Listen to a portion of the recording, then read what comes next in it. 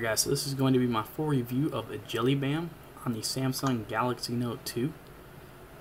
This ROM is based on Android 4.1.2 with a custom kernel. There is no overclocking as of yet, but you can change the kernel settings.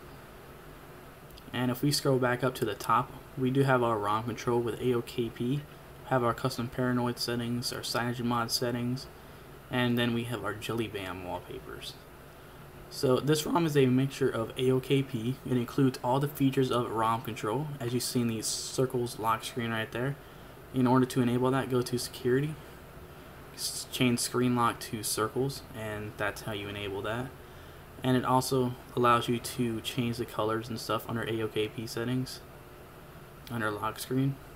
If you scroll down to the bottom, you can change the colors and stuff like that. You can also turn on your weather and also your calendar and text color and stuff like that. So it's nice to have AOKP. So if we go back up to general UI, you can change your custom carrier label. As you see, I have my custom carrier label with the CyanogenMod toggles because I don't really like the AOKP toggles that much. You do have your expandable notifications and you can still swipe those away. I have the AOKP weather widget because it's always nice to have.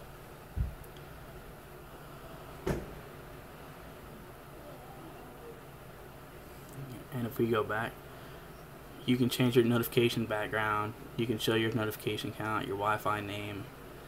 If you have the kill all button, you have that on CM so it gets in the way. So when you press home, see you have the CM1 in the top right corner. So if you turn on the AOKP one, it gets in the way, so I don't really recommend using those. You have your tablet UI, you have your dual panel. And I'm not really going to go too much into AOKP, but you can turn on the navigation bar and have up to 5 custom bars at the bottom, nav buttons. You can have your battery. See, I have the stock battery with the Steam. I'm running Lunar UI 2. Put a link in the description for that. I have my center clock, of course. You can choose your AOKP toggles. You have the normal AOKP toggles, the one that you should be used to. You have your weather and performance. Performance, you can't really change anything but the kernel. The kernel governor, my bad. And then paranoid Android settings, you can change the app DPI so you can put your phone into tablet mode, or you can put a certain app into tablet UI, whichever you choose. I don't really mess with paranoid Android too much because I don't really like it that much. But then you of course have your custom CyanogenMod buttons, where you have your notification drawer, which is the toggles. So you see I have those custom toggles enabled. The AOKP ones, like if you see a little lag right there, if you turn the AOKP ones in landscape, they just bunch up in the center and it kind of looks weird. But the CM ones just look better in my opinion. So if you go back, you still have your custom power menu. You can add any shortcuts that you want to.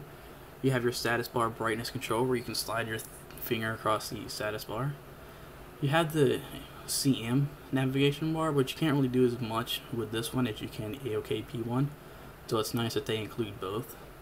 And then of course you have your hardware keys where you can enable the custom actions.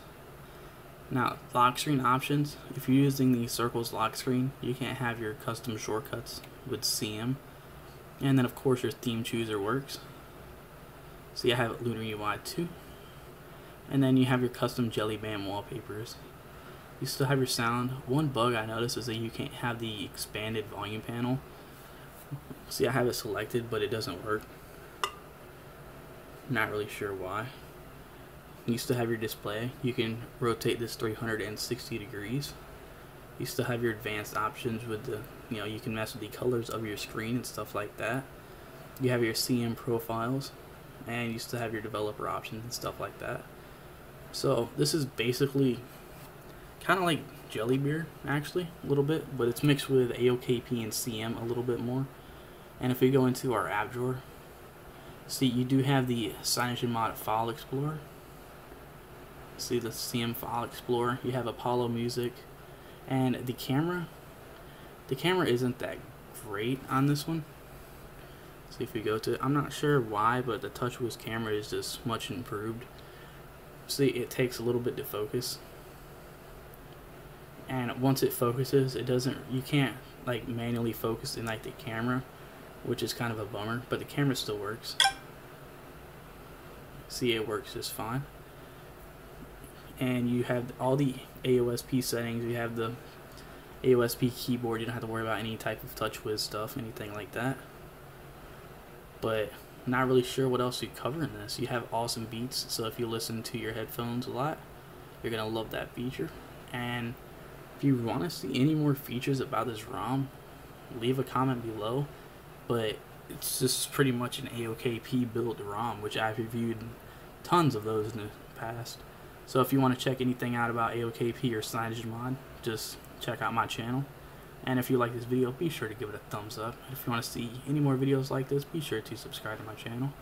And Happy New Year's, everybody.